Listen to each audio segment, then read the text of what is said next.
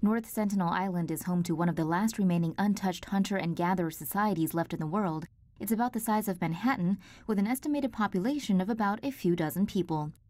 Indian authorities have said retrieving the body of the killed American missionary from the island could be difficult. According to CNN, police and the fishermen who reported seeing 26-year-old John Allen Chau's body last week went close to the island on Friday and Saturday in an attempt to find a way to recover the body. According to the New York Times, the police and fishermen saw a group of islanders armed with bows, arrows, and spears guarding something on the beach.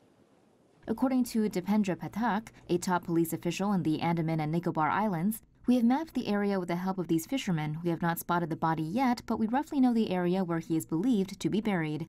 Instead of approaching to retrieve the body, police sketched out the crime scene and then sailed away.